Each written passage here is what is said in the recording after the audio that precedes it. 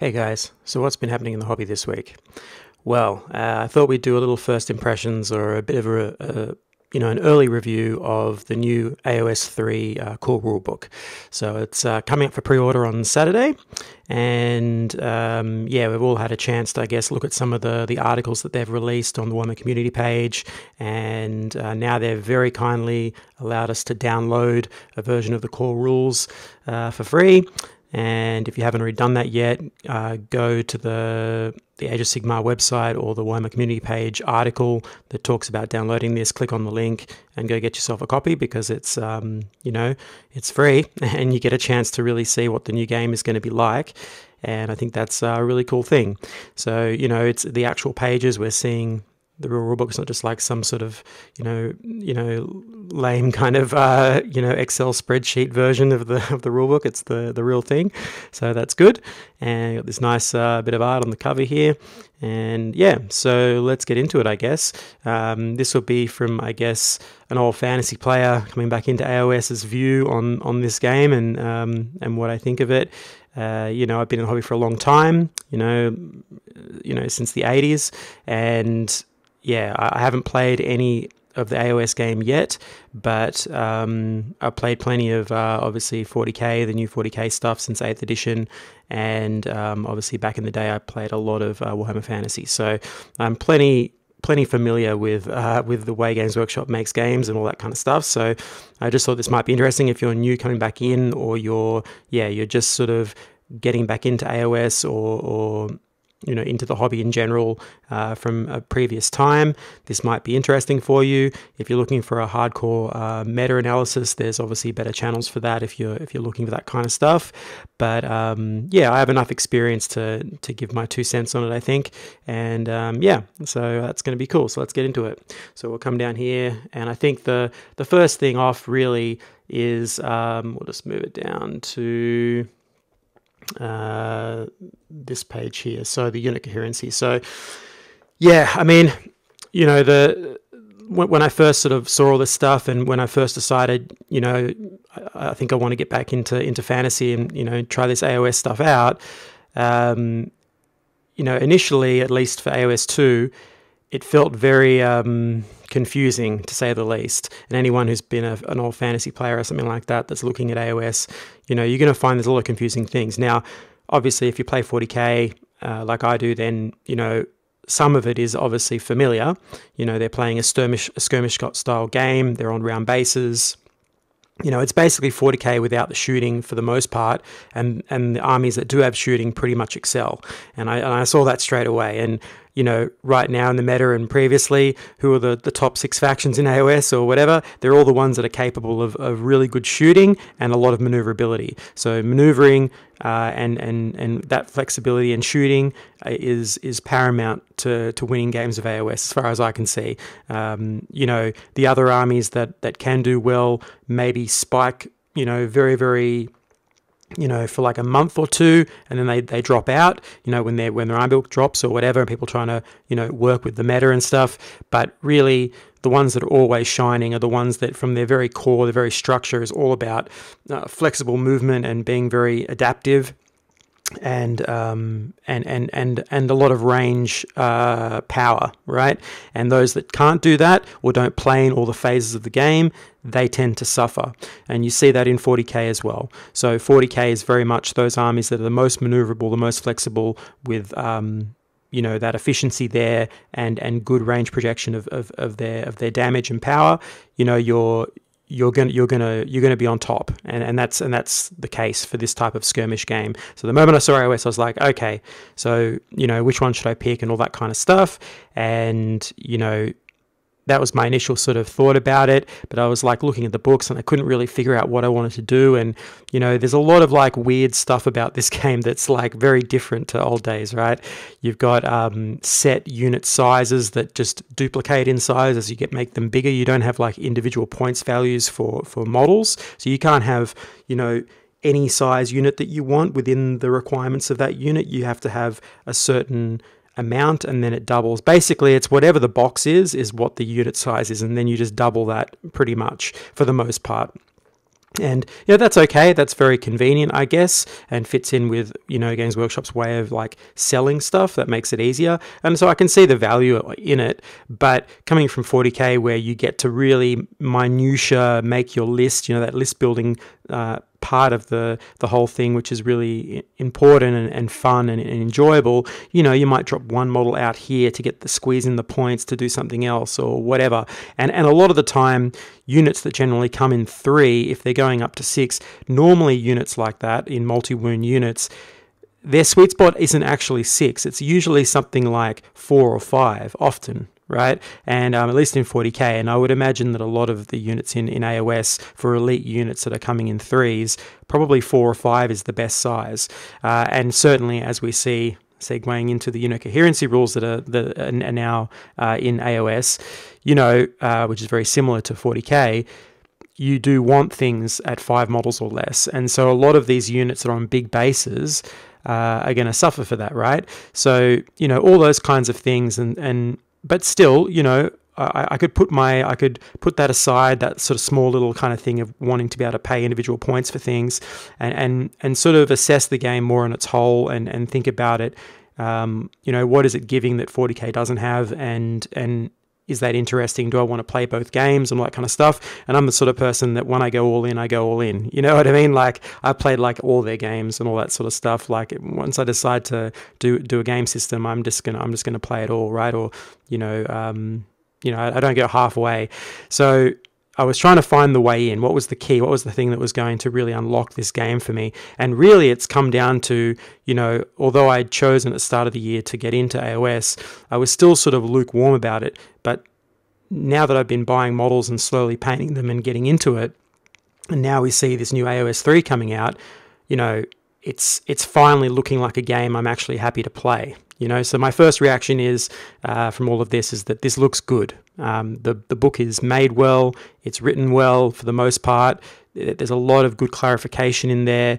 It feels like a pretty solid set of rules, much like 8th edition to 9th edition. They were really like for 40k, that's really like crystallized like quite a good set of rules. Yes, there's still problems with army books that come out that spike and become really dominant, but that's a different issue. But the core rules of the game itself are pretty good. I'm really enjoying it. I love the layers of tactics that go on, that you're not just playing the game on the board. You've got all this like stratagems and so on, command points to spend on stuff to add further layers of synergy. You've got a whole range, of different levels of strategy going on that aren't just about just simply moving models on the table. So I love all that. I love that it's got these kind of almost like a card game element, even though there's not exactly cards, but you've got the card game element on top of the board game thing. And that's what initially drew me back into this hobby, was seeing 8th edition 40k and seeing all the cards and the stratagems and going like, yes, it's combining my two great loves, tabletop stuff and card games, you know what I mean? And putting them together basically. It works really well because it adds so much to your army list building. You can tech for that, all the different kinds of things. And one of the key things is about like, your structures that you're building into, detachments and so on in 40k. Well, now we see a streamlining of core battalions in AOS, which is much better, because one of the biggest confusing things that I always found was looking at these books and trying to figure out how to make your army list. It just wasn't intuitive. You're looking one bit for a battalion there, and then you're going back over this section, and then you're flipping through here, and then you're going back to the last page to find some specific wording on one, unit entry that marks them out for a certain type of buff or bonus or whatever it is, and you're going back and forth all the time.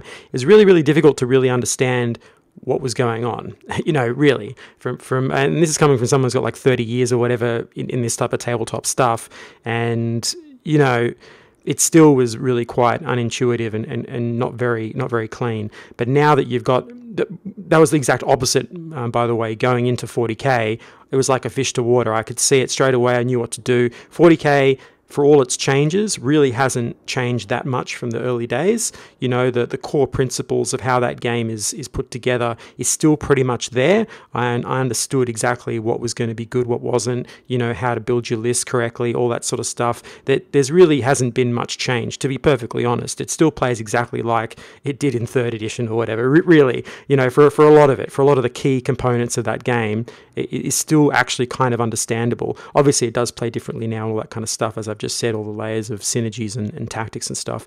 But you know, if you've come from that generation like 20 years ago and you looked at 40k now, you'd easily be able to pick it up. It wouldn't be confusing to you at all. Like, you know, you play one game and you'd know exactly what's going on. You barely have to read the rule book. Like that's how close it is to the feeling and the flavor of that game. What would happen is, as you play more, you realize that there's a lot more depth there, and there's a lot more, you know, your skill cap is high, and, you know, to get really good at the game, that's when everything starts to open up and become the nuance of the game is very different to the old game, but the overall broad picture of what you're looking at is basically very, very similar. However, AOS is not. You know, yes, the armies generally are like they were then. You know, high elves are still high elves, even though they're called Lumineth, you know, and they sort of still have the same kind of, I guess, flavor or thing that they do well. You know, they're still good at magic and shooting and all that stuff. You know, undead are still undead, you're raising stuff. You know, those core principles of what these armies are kind of are still the same. But they do definitely play very differently, and the composition and the points values and everything is very different, and the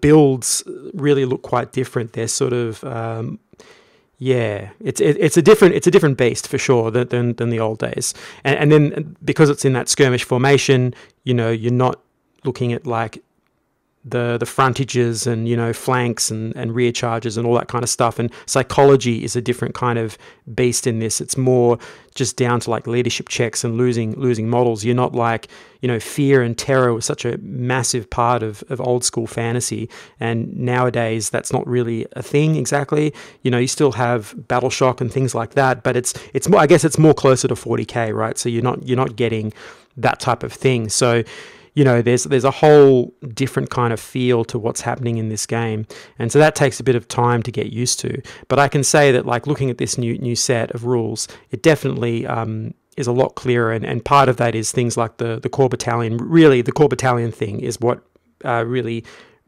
for me anyway, really clears up a lot of the confusion about how to write a good list for competitive play or match play, or even casual games that you're going to play in a match play format. You know what I mean? Which is, you know, I would say more often than not, the best way to play the game, because it's the most fair for both sides. When you're playing more narrative games or whatever, you know, there's going to be imbalances there that might be a bit unfair, especially if you have more experience than your opponent. As long as both of you are, you know, you're just going for the story and all that sort of stuff, that's great. But generally speaking, if you just want to play a game, you know, it's nicer when both sides are on a I guess, a presumed fairer footing, even though we know army books and so on can be broken and all that stuff. But generally speaking, you know, same points, it's going to be okay. And yeah, that really clears up a lot for me. So I think that is probably the biggest single thing for this edition, that and the book itself and how it's worded and how they're writing it out, and some of those nuances and changes within the book that help to just give it a bit better feeling. The only thing I would say that's a little clunky, that doesn't really work so much, although we'll see what happens with new War Scrolls, is this coherency thing, which we'll talk about now. So it's using the new, you know, the 40k version now of coherency, which is that 2 to 5 models. If we take a look here, so I'll just read it out. I don't want to go through this in like massive detail, because as I said, there's other meta channels that are going to do this better. But essentially, 2 to 5 models, you're unaffected by this kind of rule that's going to happen in this second part of the rule here. And if you're over 5, so 6 or more models, then you're going to be affected. Essentially, it's basically saying that you know, if you've got 6 or more models, then each model in your unit has to have 2 other models that are within 1 inch of each of another model. So it's all like little triangles, right? So that's pretty much all it is. And if you don't have that, each model that isn't within 2 other models within 1 inch or whatever, then you're going to start losing models until it becomes coherent. So that's what's in 40K right now. The reason why this is very different to 40K and why it impacts the game so much is because AOS has reach. It's, that's pretty much the simple thing. So if you're 5 models or under, you don't get affected by this, right? So but if you're over it, then you are. And the problem with reach is that if you're on a larger size base, even a 32 mil base or and above, which a lot of stuff is moving towards 32 mil bases, they're getting bigger, the models. So, and you only got a 1 inch reach, so your front rank is in, and then your model behind is probably not going to be able to reach the thing that you're fighting. Whereas in 40K, that's not how that works, right? Nothing has reach in 40K. The model that's in contact is in combat, and the one behind only has to be within an inch of its own of a friendly model that's in combat, and then you're going to get in, right? So that effectively is giving your back rank like a 3 inch reach, essentially, more or less, 2.5 inch reach, 3 inch reach. So you never have that problem of staying, one, coherent in the unit as it fights, as it piles in and fights, and two, being able to reach and get the most of your unit into combat and fighting. So it's a big deal because it's going to reduce the number of attacks you're getting when you're charging in, and if things have smaller reach, and most things do. However, we are seeing some units getting 2 inch reach, like these the new Vindictors or whatever for the Stormcast. They've got a 2 inch reach, and the gut guys, the Cruel Boys with the spears, they also have a 2 inch reach. So maybe they're going to start moving a lot of your key battle line units to having 2 inch reaches so that you can use them more effectively, because that's going to remove a bit of that problem of not being able to get in on the second rank, right? So that's a pretty big deal. And what that really means, I guess, is that you're going to have more bunched up units in closer formations, essentially. And with, all of the characters' abilities being like wholly within and stuff like that, that's also forcing more clumping and closer together, which is really funny because this game was designed to move away from, rank and file, regiment style, combat like all fantasy was, block units. And really this coherency rule coupled with the wholly within rule basically forces you into playing old school fantasy. So anyone that was that was on the fence about AOS and really wanted to just play old school fantasy, you are technically doing that now. You're just playing fantasy. And no one's actually, I haven't heard anyone comment on this yet, but essentially what you're doing is playing fantasy. They've tricked you into playing a skirmish game that looks like a skirmish game, but you're really just playing rank and file fantasy, but not on square bases, because that's essentially what you're going to have to do for the most part. Is your units are going to be in these, you're going to have them on trays. So trays are all a thing, right? So you're still using trays just like the old square ones, and but it's going to be more circular formations rather than, or sort of rounded rectangles or whatever, rather than squares. That's pretty much all that is for larger units anyway. That's how it's going to have to be, and you have to be quite close up. So and heroes are going to be close to units, just like they were in old fantasy. You'd have them inside the unit and stuff like that. Here you're doing the same sort of thing. So you're basically playing fantasy again. They've basically moved it straight across to that. The only way that'll change is if they increase reaches of models, reaching, especially for the larger stuff. So 32 mil and above. It doesn't really affect the smaller base size, but anything from 32 mil and above, it's going to affect. So yeah, that's just my big take on that, is that we're basically playing fantasy now. And so I certainly understand this now, but it's also pushing, for most players that like the skirmish formation format, it's pushing most of the meta, I would imagine, to an MSU style build, because unless they increase reaches, most competitive level armies aren't going to want to be dealing with too much of this coherency problem, because you're going to lose too many models. You don't want to be just, willy-nilly taking models off just to get back into coherency. That's going to, do you tons of damage if you're in a tournament or whatever. You don't want to have that. So I think a lot of builds are going to look for more elite style armies where they can play in 5 models and it's fine, or less, and have lots of those units. So I don't see any problem with doing that. I was thinking about Black Kings, and that, how everyone takes that sort of like Black King list where it's like 45 Black Kings. I'm wondering, like, what would be, couldn't you just flip it and just do like, whatever it is, 8 or 9 units of 5? Would that be a problem? I don't know. But, that'd be, in some ways, that'd be really powerful, because you'd be able to claim everything on the board you know, and with the new rules for like the certain, you know, there are certain synergies there with, you know, retreating or fleeing and then being able to countercharge. There's a whole bunch of like, you know, little tactics you could employ to maximize that and not worry about having only 5. You know, there's some interesting builds there, I think, for MSU style stuff that some armies would actually do quite well, I think, in that format. And I'm just thinking about Black Kings about that and thinking, like, would that be a thing? Would there be some rule where you can't take that many? I don't know. Maybe there's like a rule of 3 thing for that stuff. I'm not sure yet because I haven't been to an AOS tournament, so I don't know what their kind of rules for that sort of thing would be. But, you know, there are some interesting kind of ideas for some of the elite stuff that might work quite well. If the whole meta is MSU, then having 5 in a unit of something like a Black King would probably be fine because you're probably not going to be versing anything too big anymore. And we'll see that further down with unit sizes and stuff. But anyway, I've been waffling on about this too much. But this is the main thing that I guess I wanted to talk about with this rules is that that's really a key component, and the core battalion is another really big one. And coupled with that sort of stuff and all the holy withins and everything, you are playing a kind of fantasy game again. It's kind of a little bit more like that now.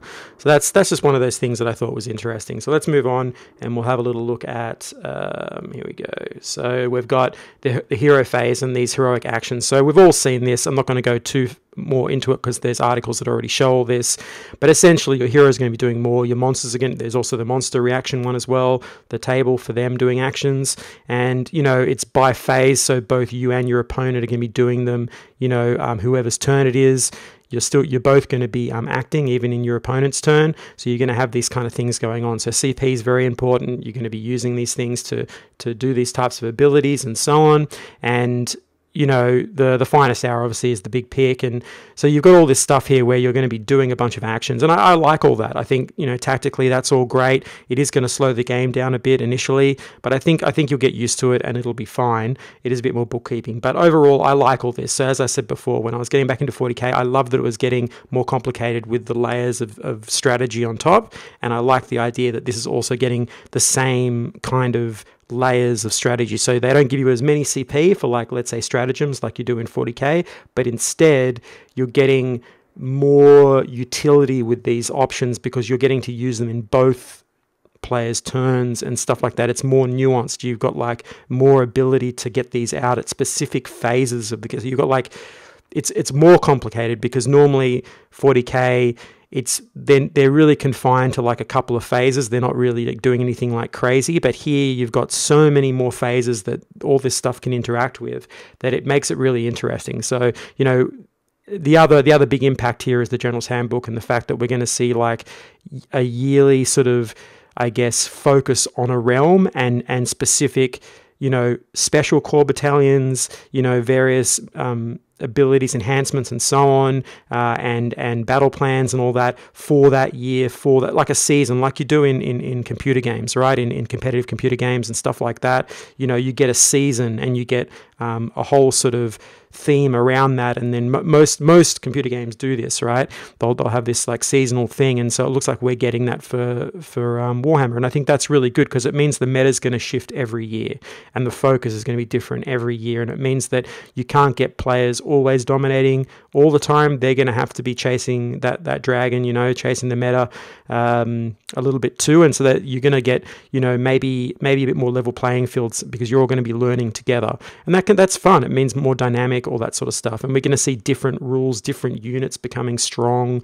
some becoming not so strong, and yeah, that's great. That just means that more of the stuff you buy and more of the models that you have can potentially be, you know, a player in the game and not see any game for like 10 years. You know, like some units just never ever get good because their core structure. I've talked this in the hobby chat about, you know, I think it was the Soul Blight one I talked about, you know, my thoughts on that. And, you know, one of the things in design, like, you want that core structure to be good. And as I said in that video, you know, I would prefer army books to be a little bit stronger out of the gate and then peg them back than have them sort of mediocre or in that fat middle to begin with. Because when you're dealing with that, if it's coming out at the start of edition like that Soul Blight book is, it's going to be nowhere near competitive by the time we get to the end, you know, especially if everything is changing every year on top of that as well. You know, have they, because they obviously haven't thought about all of those rules in the next coming years. They've got probably a map and a game plan, but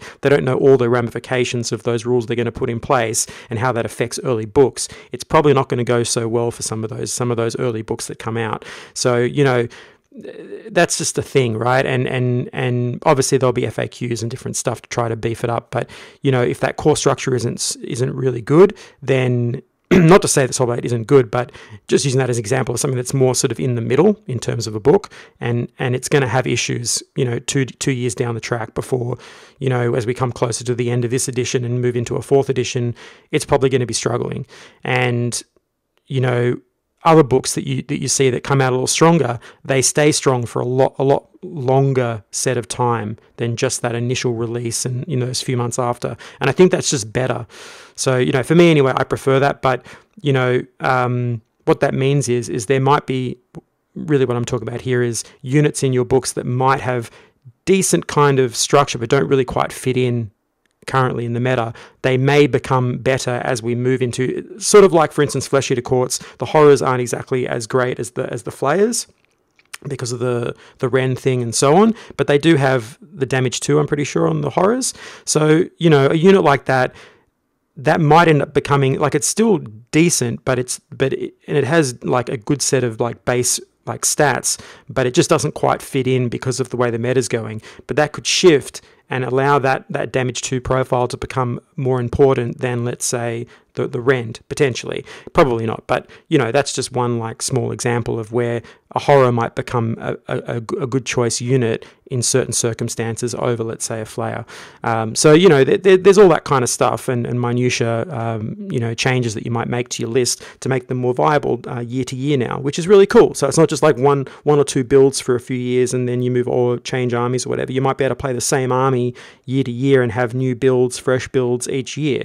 Maybe, who knows? So they're all really cool things about this game that I'm really liking. So, you know, there's a lot of ramifications there for a lot of stuff, but yeah, I like it. So let's move down to, before I keep waffling on forever and this becomes like a 5-hour video, let's move down to this stuff. So one other change that I saw was, you know, obviously the predatory spells, they're moving in each phase. So as I said, I haven't played any of these AOS games yet, so I've only watched them and obviously, you know, slowly gotten myself acclimatized to this game. But from the outside looking in, this seems pretty powerful. Having something moving around the board every single phase, like, you know, multiple times a turn, seems pretty powerful. So, you know, I won't spend too much time on this. As I said, there are better channels out there that will get into more detail on this, but that's giving like a whole nother level of tactics that are being played in the Magic game with these things and forcing a lot of choices that are being made. So, you know, again, another layer of meta game and tactics that are being employed. Really like it.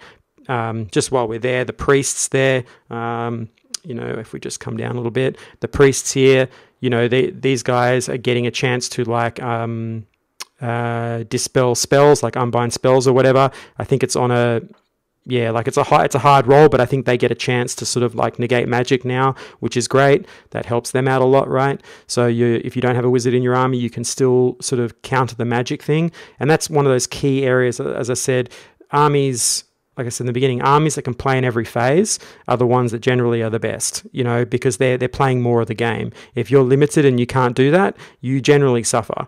Unless you've got very good rules to counter that in other phases, you're going to lose out a little bit. So now that priests get some of that utility and there's some good chance and some good like invocations or whatever they call them for these guys, that might be really, really good. So things like Khorne, you know, their priests, they can now do a little bit of counter magic play. I mean, there's even an artifact in there that's like a tome that you can give a hero that makes them a wizard. So I'm sure Khorne's going to get an FAQ that says you can't take that. But for the moment, until they drop an FAQ that says that, you'll be able to take a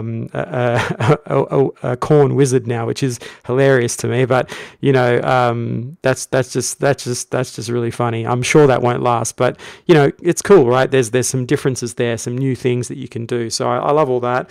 As I said, yeah, the prayers, the invocations here, we've got the different stuff you can do, and they're all really cool changes. So I like all that. So it's allowing you to play again more phases of the game, more things happening, and for me, for my money, that's That's the thing I like. When I first started getting back into this and looking at 40k and AOS, you know, the simplicity of that early days of AOS didn't really catch me. Like, you know, I've said this before, you don't really get into this hobby because you want simple. I mean, let's just be honest about that. You might dream about wanting things to be a bit simpler and all that sort of stuff, but really our brains like complexity. It's like something we like. You know, that's why we stick with this for so long. Otherwise, we'd be playing computer games.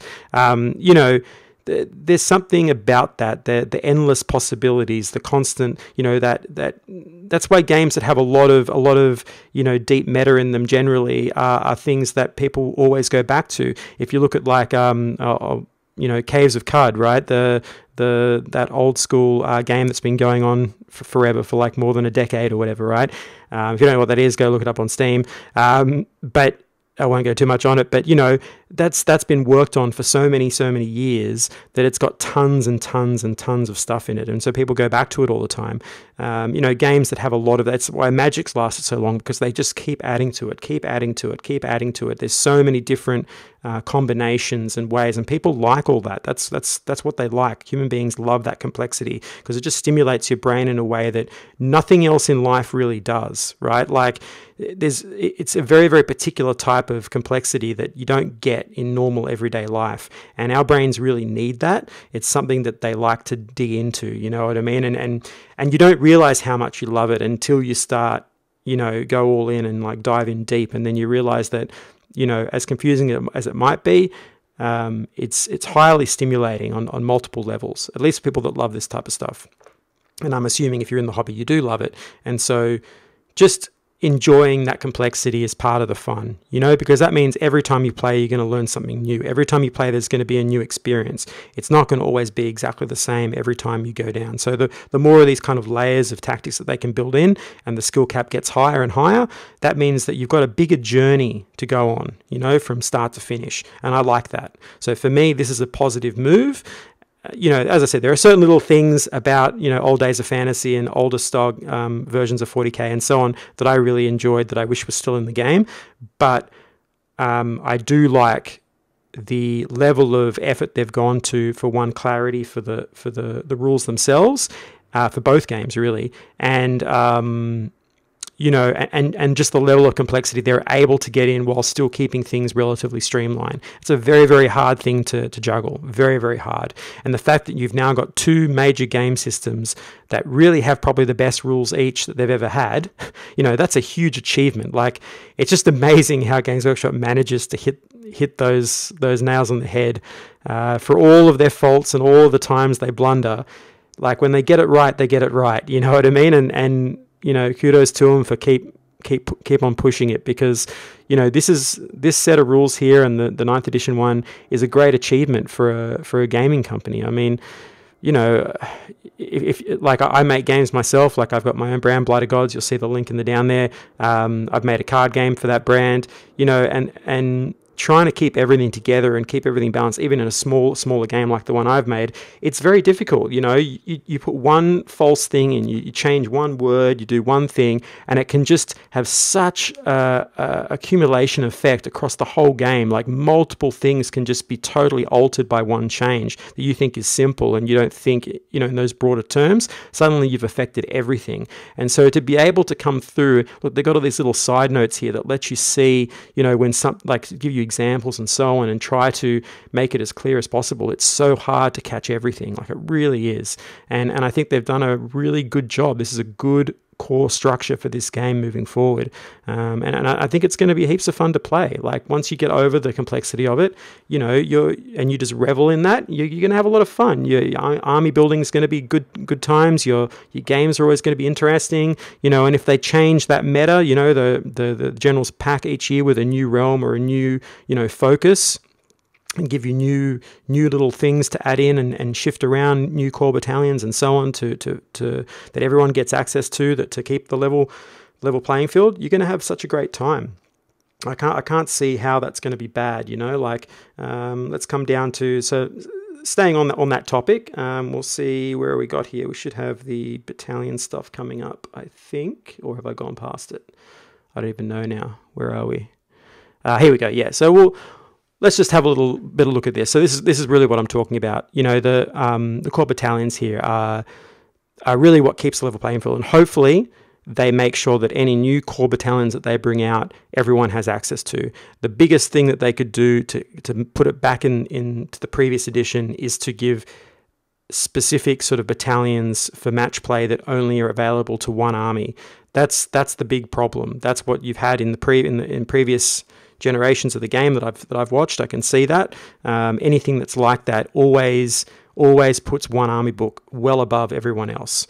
You know, Tzeentch is an example of that, right? Their war scroll, their battalion in their book is awesome, and it's what gives them that edge. Well, now they're going to be brought back a little bit because of this, because now they don't get quite the level of bonus that they're getting. This is still very good, and all those, as I said before, all those armies that are flexible, good shooting, good range projection, like for their damage, are always going to be good in this game because of the way it's structured. However, those extra little buffs that they're getting, those extra synergies, they're not going to get. They're going to be on the same level of synergies and so on as everyone else. You're going to have to like think about your army a little more and figure it out. And that's what I'm hoping we see going forward. Just as a side note, as a lot of those channels have already talked about, you know, you're one dropping here. This battle regiment is the only way to get the one drop. So, you know, most competitive games, you're going to be looking for a 1 to 4 drop, I guess, or maybe 1 to 5 drop. So you're either going like the battle regiment and this command entourage to get your either command point or enhancement, so extra artifact, or you're going the warlord one and the regiment for, you know, the command point and the extra artifact. But again, remember that you don't get 1 drops for any of these others. You're only getting the 1 drop for the battle regiment. And so you're looking at either a 5 drop in this configuration with the warlord and battle regiment, or you're doing a 4 drop with the command entourage and regiment, or you're just sticking to battle regiment or possibly 2. There is also argument for possibly like a battle regiment and a vanguard, but you wouldn't really do that because you need this extra artifact specifically, because there is now one where you get like a 5+ ward save. So that's like your DPR or your you know, you feel no pain, and that's really, really powerful for a lot of armies that can really use something like that. And so you're probably going to want that extra artifact for sure. So you're either going to be doing this combo or that combo. So, but you know, there is an argument for, if you don't need that extra artifact, if that's not important to you, then just doing the 1 drop, because having the choice to either go first or second is a big deal, and it still is. And there's, you know, whole lots of reasons why you want that. So yeah, I think all of this is really cool. I'm not going to go too much more into depth on the other areas because, yeah, as I said, we'll be here for 5 hours, and there's much better channels that go through all this in more detail and spell it all out for you. I'm just giving you my initial thoughts on this and what I think moving forward and how good it is. I do think overall it's a really cool game, and I'm excited to play it. And you know, I think armies that have access to good monsters and stuff like that, monster builds, are probably going to be pretty powerful over the next year at least. You know, so Flesh Eater Courts are looking pretty good, especially if you can give something that 5+ ward save as well. Some of your big characters or whatever, that'd be great. You know, other kinds of things, although I think they might already get something like that anyway. But you know, there's a whole lot of stuff there that could be really good for them. All their monsters are going to do get extra points, you know, for doing certain things in missions and all that kind of stuff. It's pretty good. I'm liking it. And also the Stormcasts, I've been enjoying painting them, and they're awesome too. So I've got a feeling that Stormcasts, as I've said before in other videos, you know, Stormcast are going to... If Games Workshop are smart, they're going to make them the Space Marines of fantasy. So they're going to be really efficient, you know, really good point for point, lots of options, tons of different ways you can play them.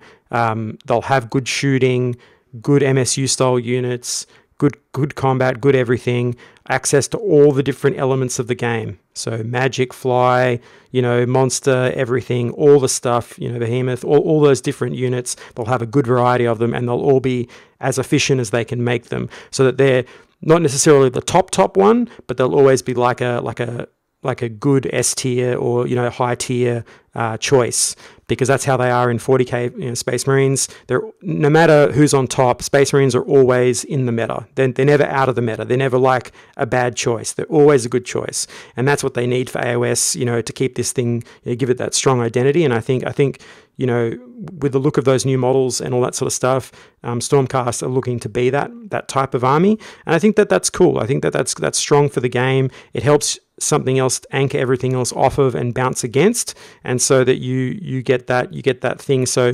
basically, so new players can play something and actually, you know, have some fun and maybe win a game or two, because, you know, you don't want to, like, yeah, it's cool. You think of those 12-year-old kids that are coming in, you know, at least then, you know, they got their Stormcast there. They're going to have some fun. You know, they might actually like do something cool and have a cool time and get that experience of getting the exhilaration of having a win, you know? And I think that's a fun thing. It's not all about us old guys playing this game. There's also a bunch of kids that play this. You know, I used to work for Games Workshop back in the day, and, you know, a huge portion of your customer base are under the age of 15, you know, and they need to have some fun too. It's not just all about us old guys. So you got to think about that too. This game is for everyone and for a broader spectrum of the community than just, you know, the hardcore match play guys and all that sort of stuff. So yeah, just something to consider, but I think it's going to be really, really great. And I'll stop waffling on now. If you have actually managed to listen to this to the end, thank you very much. But the analytics probably tell me that I'm speaking to myself right now. But anyway, that's all good. If you have listened, fantastic, thank you. And please hit that like button, subscribe button. It really helps me out. And yeah, I guess we'll see what happens going forward, and I'll catch you on the next one.